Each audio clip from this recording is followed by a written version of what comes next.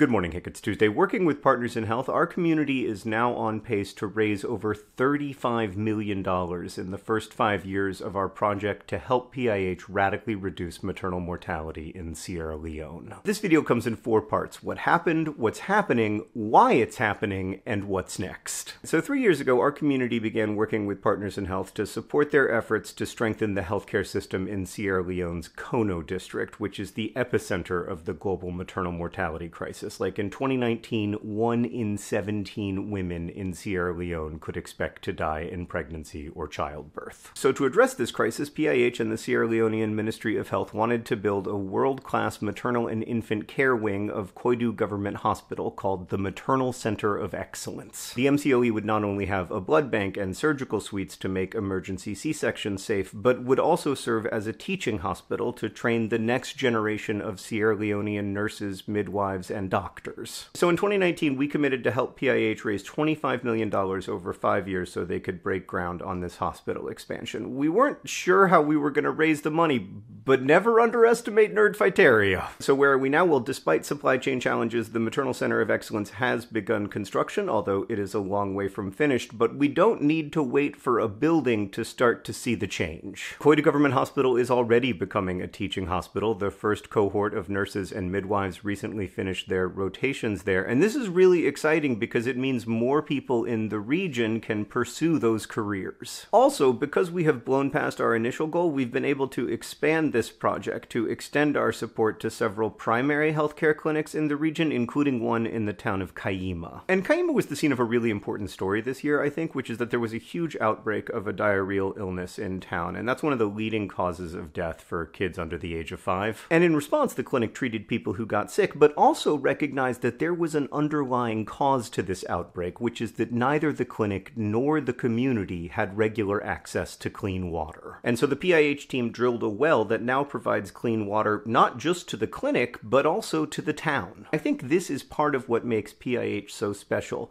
They respond to acute health crises, but also to the chronic underlying causes of those crises. And this approach is working in Kono. Child mortality at the hospital has fallen by over half just in the last 2 years. Unsexy but critical system stuff like efficient warehousing and climate-controlled storage of medication has improved the availability of everything from medicines to surgical gloves, and maternal mortality is declining as well, even though it is still hundreds of times too high. I think it's really important to note that this is not happening because progress is like inevitable. If we've learned anything from the last 2.5 years, it's that progress is never inevitable. This is happening because of the extraordinary commitment of Sierra Leone's healthcare workers and because of your support. Like, thousands of people donate monthly to this project at pih.org/hankandjohn. Thousands more have made one-time gifts, and around 100 nerdfighters have come together to donate between $2,000 and $100,000 a year to ensure that every one of those dollars gets matched. You can get a full financial breakdown of where we are at the unlisted video in the doobly-doo. Should I call it the video info if I'm wearing a suit? Probably so. The video info below. But the other really important source of revenue for this project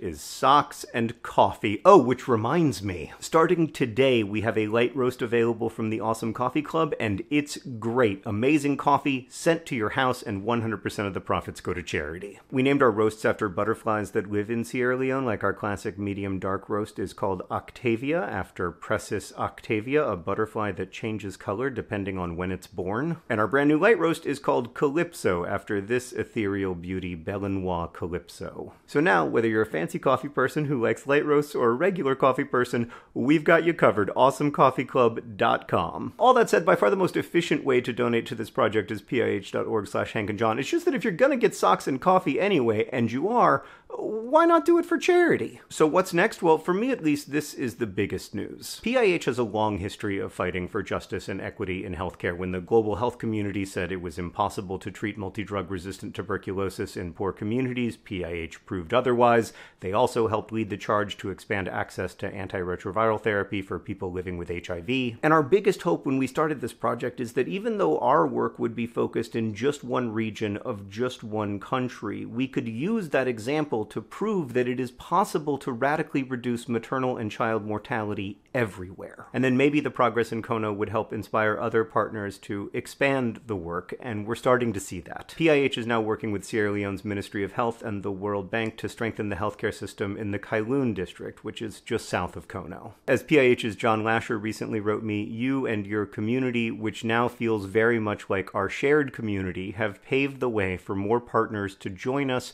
and for us to expand our work. And there is so much left to do. And there is so much left to do. Like, one of the big challenges here is that as a healthcare system gets stronger, more people begin to trust it and more people begin to use it. Like in 2019, the primary healthcare center in the town of Sawafe saw 4,700 visits, and in 2020, it saw 4,700 visits. So like from the outside, one might conclude that the clinic isn't very important to the community or that it doesn't serve a very large patient population, but because over 95% of PIH Sierra Leone's employees are Sierra Leonean and live in the communities where they work, they understood that something else was happening, which is that the clinic did not have the staff, space, stuff, and systems to provide good care. And in 2021, after PIH started supporting the facility, the clinic in Sawafe saw over 20,000 patients, a 500% increase over the year before. And as the clinic continues to get stronger, it may see even more patients. So this is a really critical time for our work with Partners in Health because patient volume is increasing so dramatically, and we are hoping that our support will increase too. Needing an emergency C-section in Kono continues to be a life-threatening emergency, but we know it can change. We know it can change because when we started this project 3 years ago, 1 in 17 women in Sierra Leone could expect to die in pregnancy or childbirth.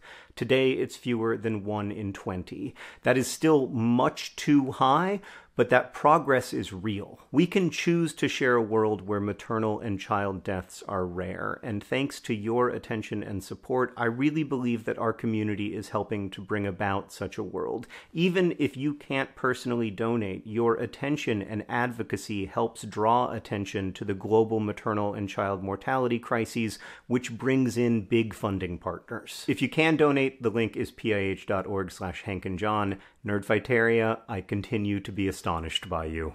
Hank, I'll see you on Friday.